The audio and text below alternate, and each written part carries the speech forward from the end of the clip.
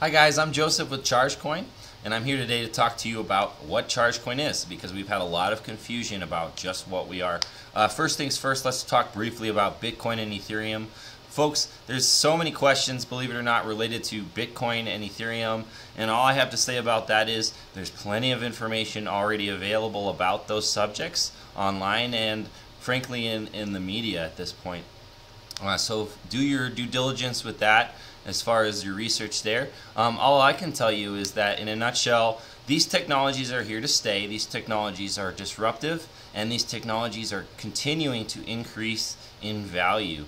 Charg being one of the many applications. Charg itself rides on the Ethereum blockchain, at least for the time being. We will not always ride on the Ethereum blockchain unless, of course, Ethereum increases their speed, because Ethereum right now is too slow for what Charg does. So for our proof of concept and our initial rollout, we will use Ethereum, and we will be migrating over to Hyperledger. That's all just science details. All you really need to know is it's fast already, and we're going to make it even faster, and then it makes it so that you can accept payments automatically with a charge station for very little overhead, very little setup involved. Now let's get into what charge station is itself. It's all based on one very simple little device called the smart switch. Okay, the one I'm holding right now is a Sonoff smart switch, and the reason why I recommend this one is because it's cheap. It's $4.85. Here in the United States, where we're based out of, the electric standards are quite stringent, and so this particular device would not work. But anything that's UL listed would work fine, and frankly, even the more expensive smart switches are really not that pricey. All a smart switch does, let's not confuse things, is turn on and turn off. And how it does it is via a remote connection. So if there's anything connected to that device over Wi-Fi, it has the power to turn it off, and it has the power to turn on. And what Charg does is it creates that communication protocol via smart contract for it all to occur. The driver will show up with their car, they will plug in, they will push a button on an app that we have available to Charg user base, and they begin charging. The button that they push on that app serves two purposes. One, it tells the smart charge station to turn on, and two, it sends money or Charg via a wallet. Those wallets, the app user punches in how much time that they want to park for. There's a set rate that the charge station owner defines, and then they push go. Once that money gets sent to the charge station, it turns on, and it turns on for however long that customer has set. Now, the smart switch is actually quite dumb by itself. It requires a computer or something else behind it to power it. So Charg requires also another simple part called a node. A node can be any computer that's repurposed. That's all a node really is a standalone computer that is always on. Key emphasis on always on. You don't want to have customers showing up and have it not be on. So it's got to always be on. We also recommend, by the way, a simple node called a Omega 2 Plus or an Onion Omega 2 Plus, and that's only $9 or $18 if you want it loaded with the Charg software. So it's pretty much just plug and play, which is slick. So smart switch, node, and that you're off to the races. That really is that simple. If you want to get into more complex charging, there are three types of charge plus DC. So there's type 1, type 2, type 3, and DC. Type 1 is trickle charging. It's just your basic outlet, what your lamp would plug into, and a smart switch and a node, and it will charge a car over the course of half a day or a day. And then you get up to type 2, which is getting to where you actually need some safety equipment as well in order to make it happen. Although in developing countries, because we're going to program the node with a little bit of safety built in, you can get away with just the basic of basics, which is this next part I want to talk to you guys about.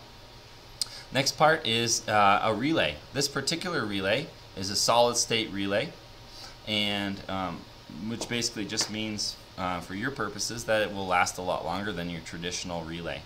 And so if you've got your node, your smart switch, and your relay, that's all you really need to get started with a Type 2 charger, or 240 volt 50 amp. There's a couple of other parts that are probably needed. You need your 50 amp breaker, you need your NEMA 1450 here in North America outlet, different countries, different standards. So we're going to be trying to put together kits for each respective country or electric outlet type. But at the end of the day, it's all the same thing. It's electricity. 6-gauge wire recommended here in North America. Consult with your local electrician for what's best for you. Speaking of which, guys, can't believe I have to say this, but if you don't know very much about electricity, or if you know less than you need to know in order to safely install a charge station, don't touch it. Consult electrician. Your life is not worth it, and frankly, we don't want to see anybody get hurt. So please do consult an electrician. Let's talk about Type 3, speaking of electricity.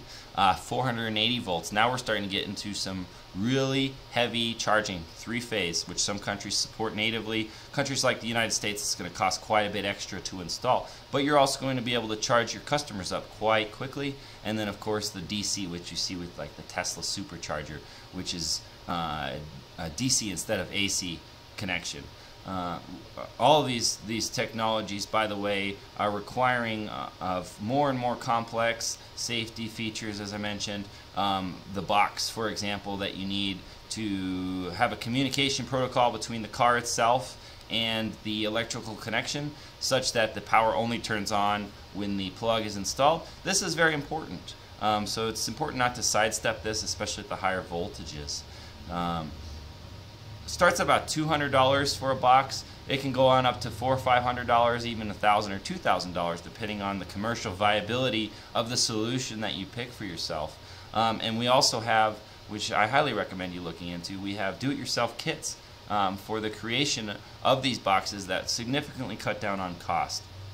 We're really just trying to have maximum amount of users of this product, a maximum amount of charge station owners everywhere in the world. So we are actively creating kits that are simplified versions of all of this for people to use, and we encourage the do-it-yourself community to work off of those kits, work off of those solutions that we've come up with, to come up with even more elegant solutions, even more cost-effective solutions. And we invite the community to share those solutions with us so that we can have the best possible solution for every type of electrical outlet, every country, every market.